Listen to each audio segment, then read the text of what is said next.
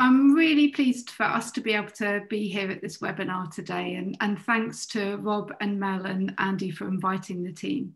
So just a little bit about In Touch. So In Touch is a 5-year European Research Council project, and it examines how touch is digitally remediated and really hones in on the social consequences of that for communication and interaction.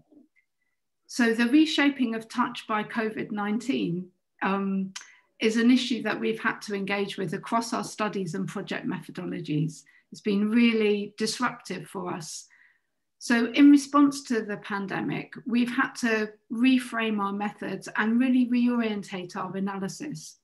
We've had to move our research studies, activities and, and tools online.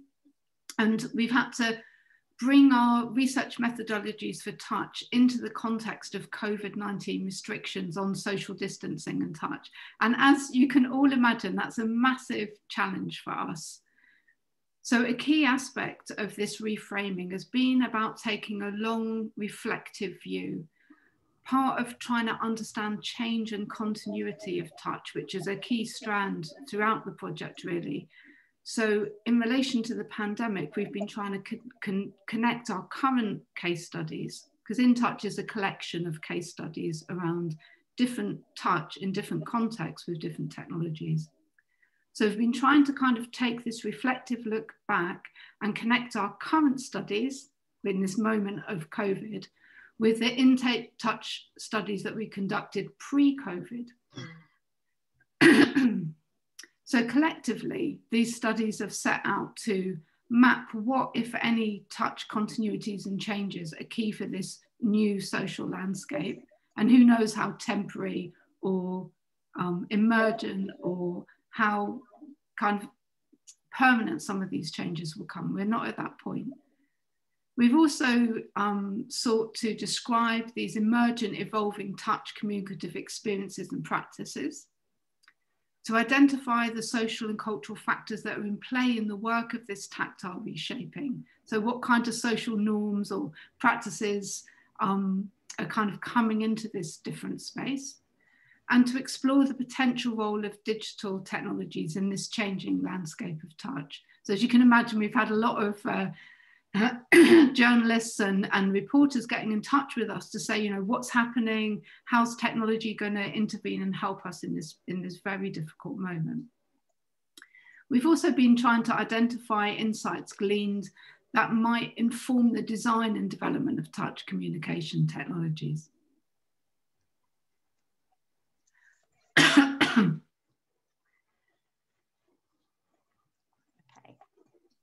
In response to the disruption of COVID, we've introduced 5 new case studies to interrogate the social experiences and narratives of touch in COVID times. So we've done this through a focus on its influence on the place of touch and the digital in the social landscapes of communication, with particular attention to how people's experiences are shaping their narratives or practices of touch. So this is included, for example, like a new case study on changing discourses of touch in the news, which all of us would have seen, like this explosion of articles worrying about touch or wondering about touch. So key to this work has been the amplification of interdisciplinarity in the In Touch project. So this has included us fostering interdisciplinary conversations between social science, choreographers and dancers, and artists. So as a way to articulate and promote understanding of people's sensorial experiences of lockdown. We've also been working with computer scientists, engineers to develop a manifesto for design of touch in crisis. So offer a kind of provocative vision to ignite debate and raise awareness, inspire and direct the design of social touch, really informed by this moment of COVID. So that gives you a kind of overview of some of the context that we're working in and about the project. And now I'll hand over to Lili and then Ned, who are part of the In Touch project, and who will illustrate how we've been reframing our methods and how we've been reorientating our analysis in response to COVID-19 through examples from their specific case study work. Lili. Thanks, Carey. Hi, everyone. So I'm going to share today how I adapted the design-led methods I plan to use in my research on connections between loneliness, touch, and digital touch technologies. So in late 2019, my plan had been to conduct a 3-part series of research workshops with participants in an adult education context. And these workshops would include a range of design-led methods which aim to give an accessible, tactile and bodily way for participants to engage with emergent ideas and technologies. And workshop methods included mapping and rapid prototyping, which for those of you who are new to that method or less familiar, involves imagining an idea in 3D using everyday materials like paper and cards and recycled packaging.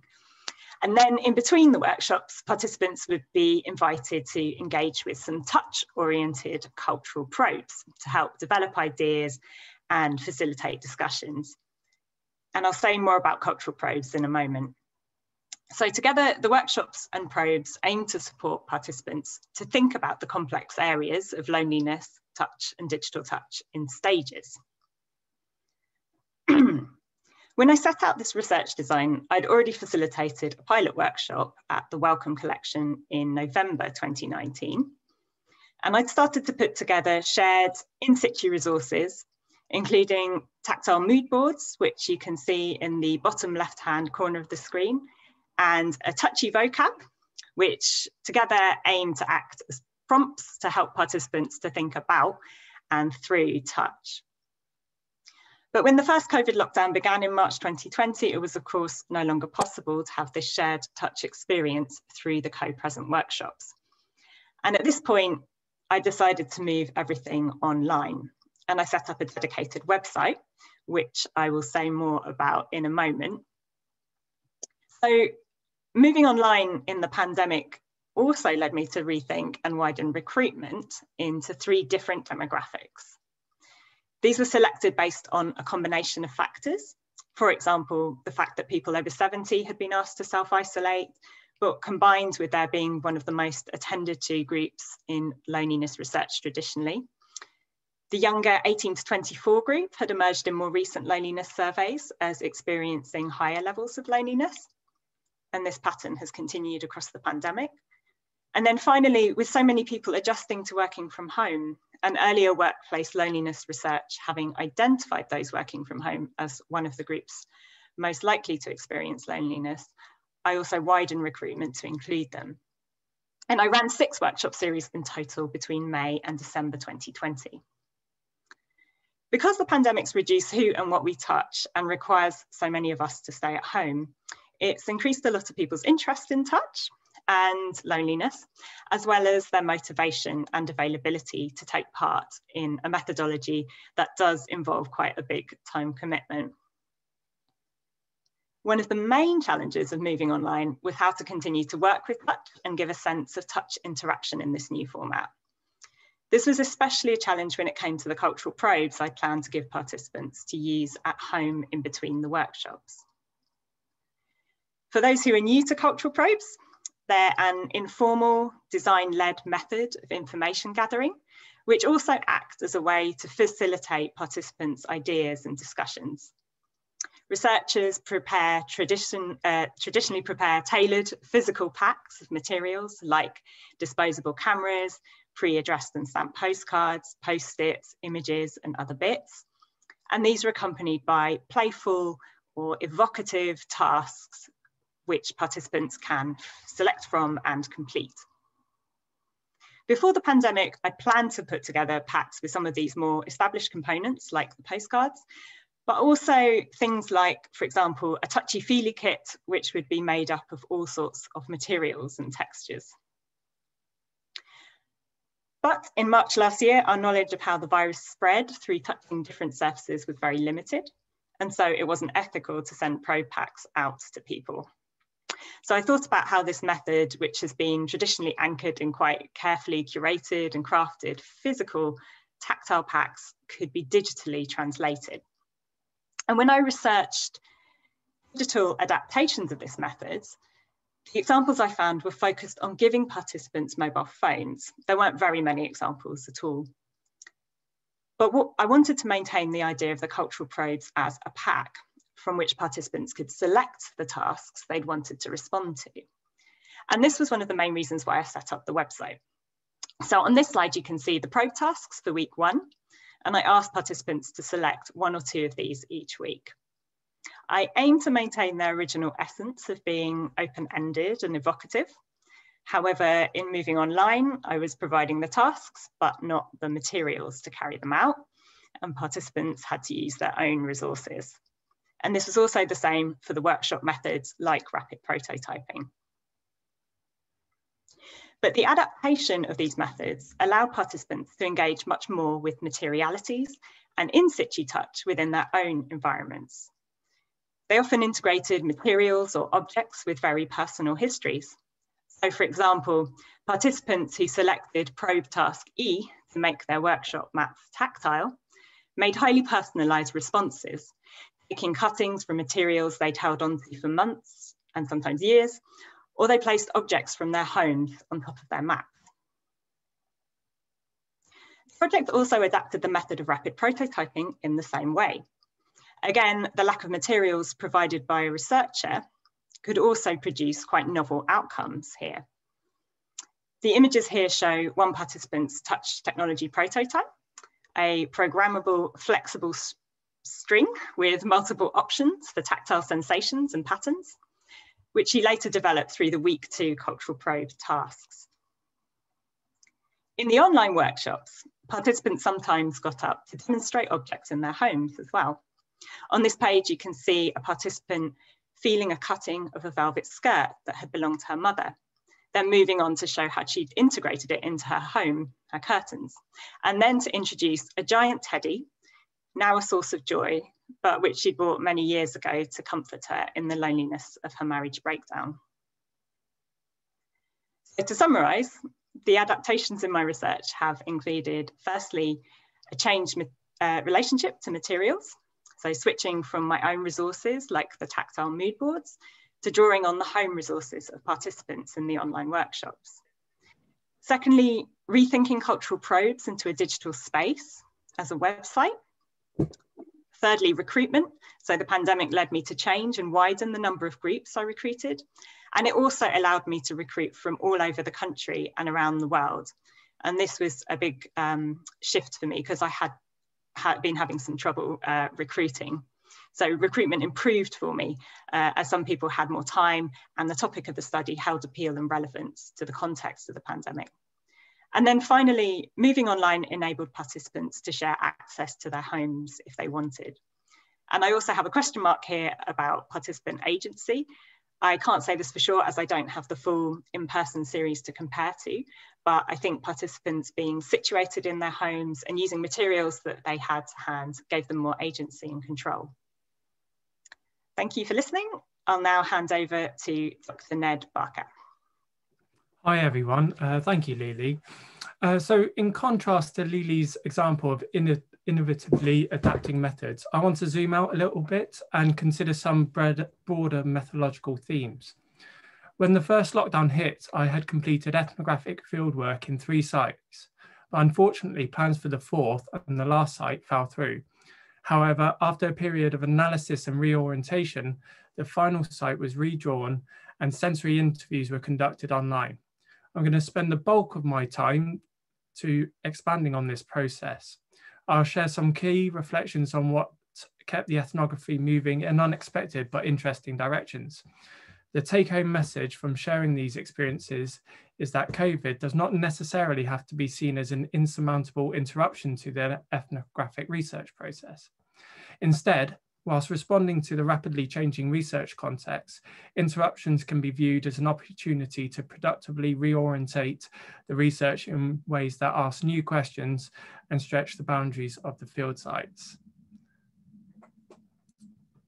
So the ethnography I'm reflecting on today sought to explore the social implications of new forms of robotic touch in industrial contexts.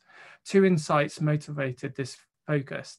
Firstly, many proclaim that we have entered a 4th industrial revolution.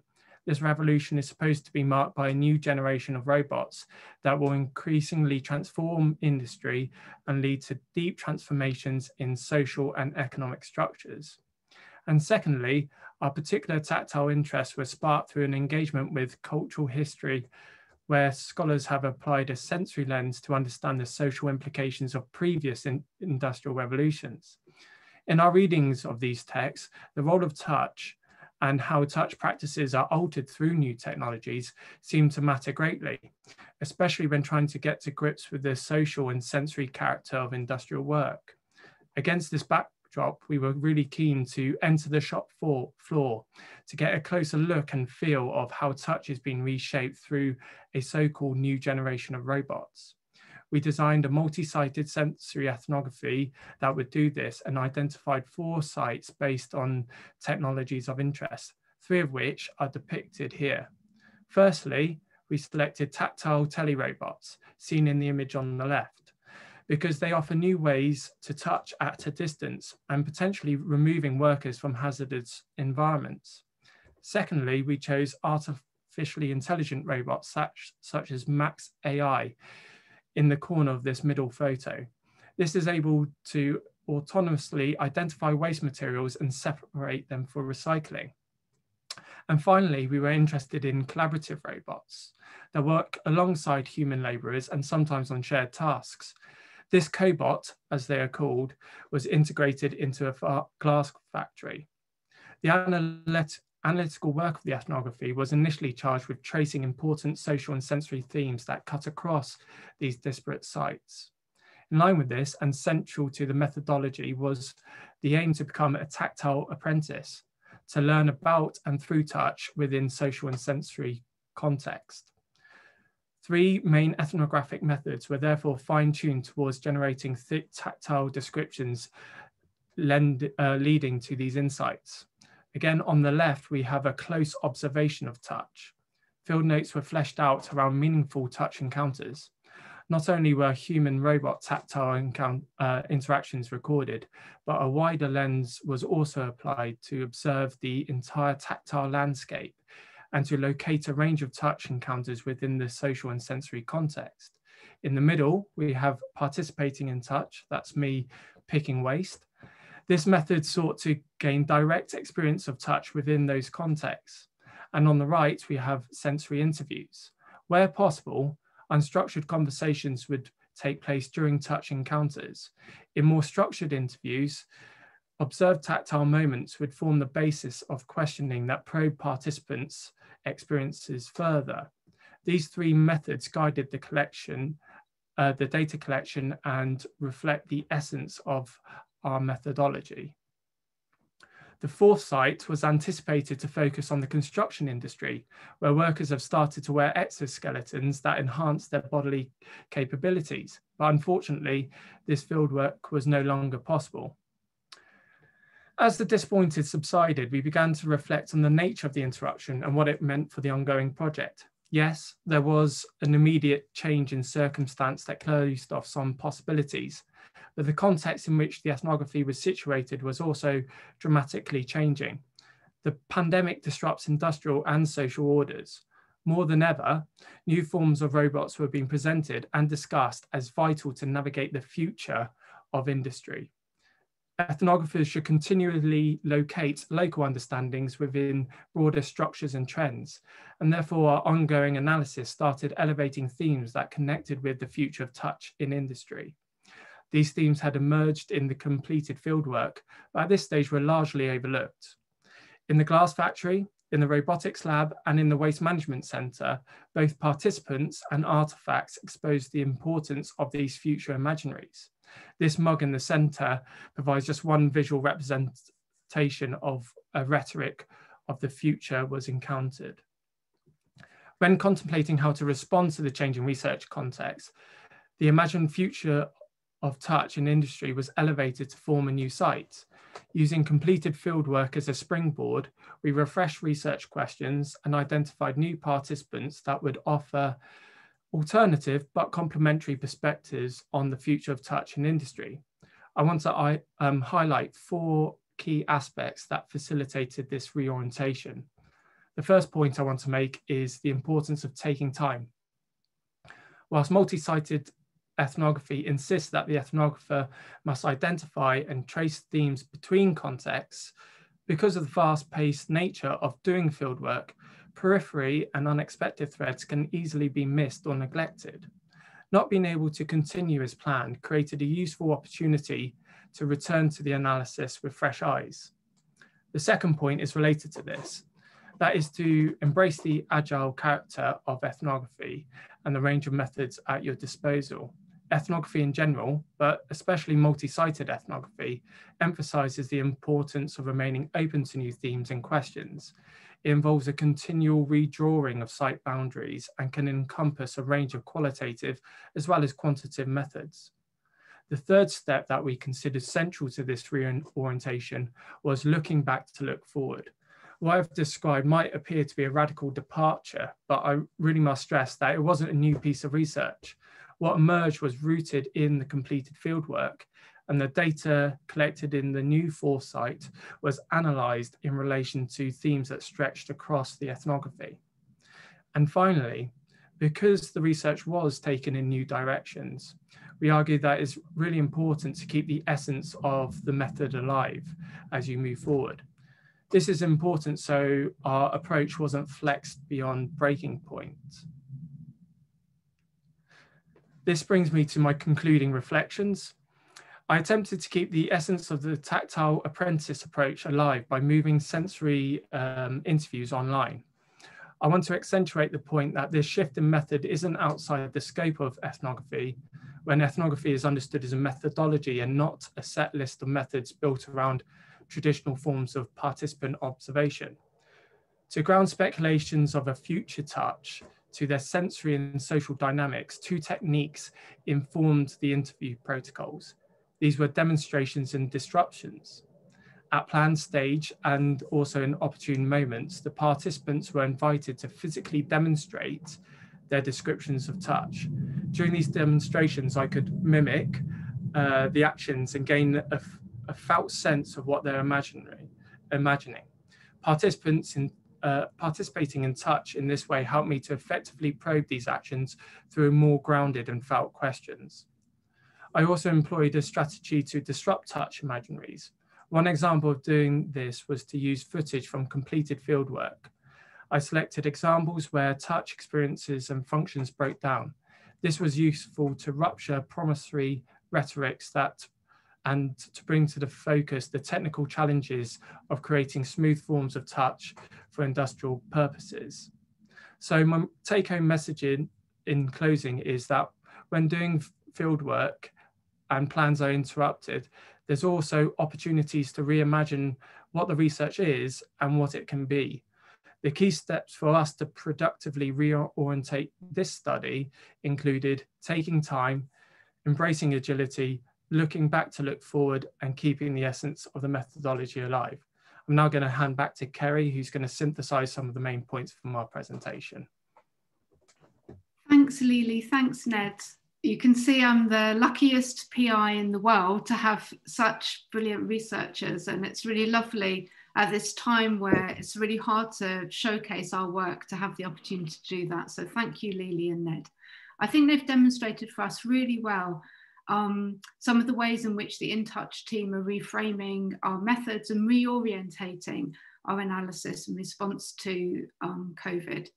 And to summarize, this has involved us all working together to have this sense of a productive reorientation, working with the disruption of COVID-19 where possible. Obviously, that's not always possible, so we don't want to be too kind of Pollyanna-ish about it all, but we have found ways to do that. And you can see that that would have been difficult in both these cases. And we've done that by flexing, stretching, and adapting our methods, by experimenting with how to keep what both Lili and Ned have talked about, keep the essence of a method alive, to understand what, for ourselves, what the essence of a method might be, and then to experiment with how to keep that going. So for example, both Ned and Lili have developed ways of what we're calling proxy feelers as a way to access the sensory, but also explored new ways of being present as we all are now in this webinar, new ways of being present as researchers, and reconsidering the ethics of touch, as Lili touched on in her discussion of cultural probes, really thinking about what new ethical issues they throw up for us and trying to use those for research insights as well, and taking this long reflective view back and forth to the past, the present, and as Ned says, looking forward to the futures as well. So avoiding, in that sense, we're trying to avoid a really reactionary response to COVID and to kind of put it in some kind of historical social context. So in summary, we're working to design research that responds to the new touch landscape that we find ourselves in, and to use this period to forge ahead with some new methodological advances across the project. And if you want to find out more about our endeavours, please do follow us on Twitter and take a look at the project website as well, which sets out all of the project case studies, 2 of which Ned and Lili have shared with you today. Thanks very much.